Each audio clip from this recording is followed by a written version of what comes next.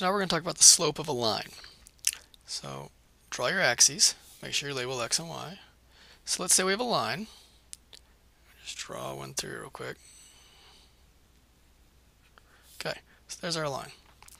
And let's just take two generic points on the line. So let's take this point and this point. And let's label them. This first point here will be x1, y1. That's just to denote a generic point on our line.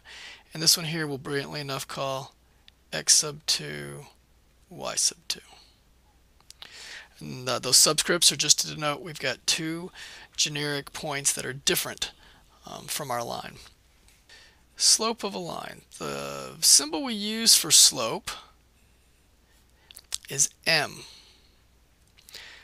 There's still some debate on why we use m, but I'll leave that for you guys to research on your own. Alright, so slope is defined to be the change in y divided by the change in x. And really what that means is the difference. Right? Change means difference. So this spot right here, if we come down here, this would be x1. And this spot right here would be x2. This spot here would be y1. And this spot right here would be y2. Okay.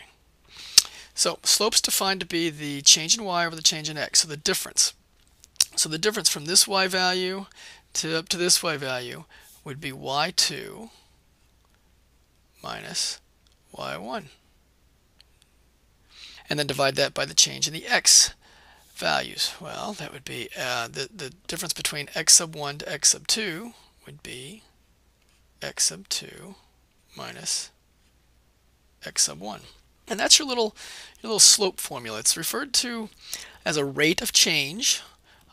So slope is a rate of change, and if you go into calculus, you'll get to explore rates of change a lot, which they turn out to be very, very important.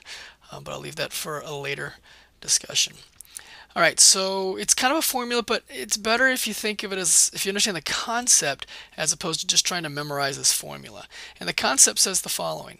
If you have 2 points that lie on your line, then the slope of that line has to be the difference of the y values divided by the difference of the x values. All right, so let's look at an example. Find the slope of the line passing through the points 3, -2 and 5, -7. All right, so m equals, all right, the difference in the y values, so 7 and -2. So 7 minus -2 divided by the change in the x values, the difference. So -5 minus 3. And then we get, that goes to 7 plus 2 on the top, and that goes to -8. And so the slope is just -9/8. All right, so now what if we did it this way? What if we just said m equals, and instead of going 7 minus -2, what if we went -2 minus 7 all over 3 minus -5? Well, you get -9 on the top, and you get 3 plus 5 on the bottom, so you still get -9/8. This is fantastic news.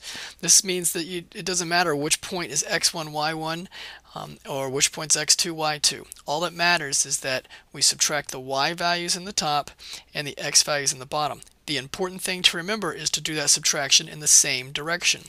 If you go 7 minus -2 in the top, then you must go -5 minus 3 in the bottom.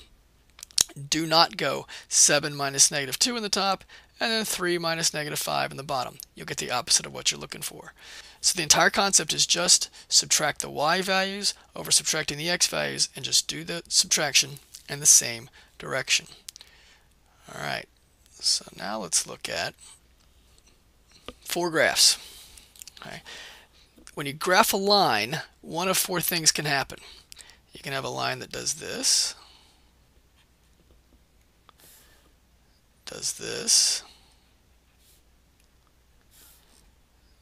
does this, pretend that's straight, and does this.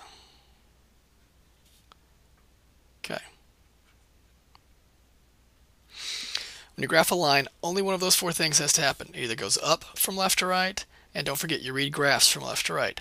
So the line can go up from left to right, down from left to right, it can be horizontal, or it can be vertical.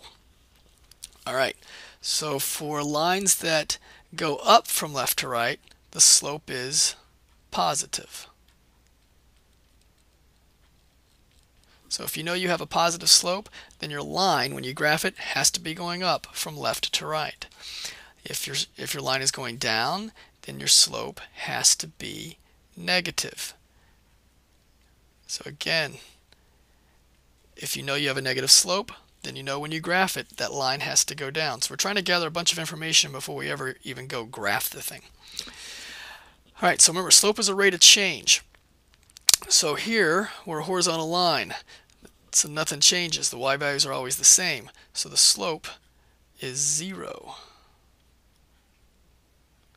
And then for vertical lines, the slope is undefined.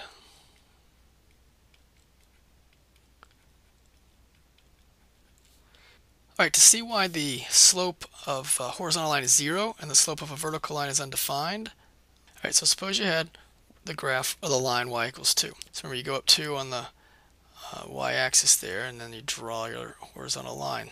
Since x is missing in the equation, x can be anything it wants to be, but y has to be the same number 2. All right, so 2 points on this graph would be, say, like this is 1 and this is 3. So this spot here would be 1, 2, and this spot here would be 3, 2. And so when you want to find the slope, you would have 2 minus 2 on the top, 3 minus 1 on the bottom, 0 over 2, which gives you 0. So the slope of a horizontal line is always going to be 0 because the y values are always the same. When you subtract the y values on top, then you're going to get 0. All right, so now what about vertical lines? All right, well, say you have x equals 3. So we go over 3, we draw our line, and since y is missing this time, y can be anything it wants to be, but all the x values have to be 3. So if we take a couple of points on this, say this is 1 and this is 2, so then this point right here would be 3, 1, and this point right here would be 3, 2.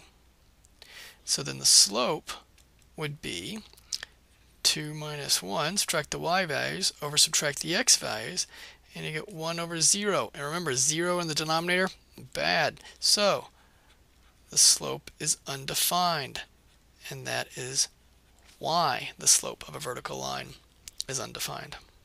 All right, so if the slopes of your line are positive, your line goes up from left to right, also known as increasing.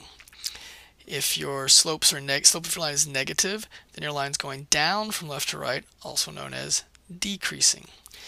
If your slope is 0, then you have a horizontal line, and if your slope is undefined, you have a vertical line. All right, 2 more concepts to discuss. Make a couple of notes. Number 1, 2 non-vertical lines are parallel if and only if their slopes are equal. So if you have 2 lines that have the same slope, then when you graph them, they will be parallel and they will not intersect. Number 2, 2 lines are perpendicular if and only if their slopes are negative reciprocals of each other. Now what this means is if m1, and I'm just saying that's the slope for line 1, if that was equal to 2/3, for example, then m2, if they are to be perpendicular lines, would have to be negative 3/2. They're opposite signs of each other and reciprocals of each other. Their product, if you multiply these two things together, give you -1. All right, so that's it for now. Study well. Please let me know if you have any questions.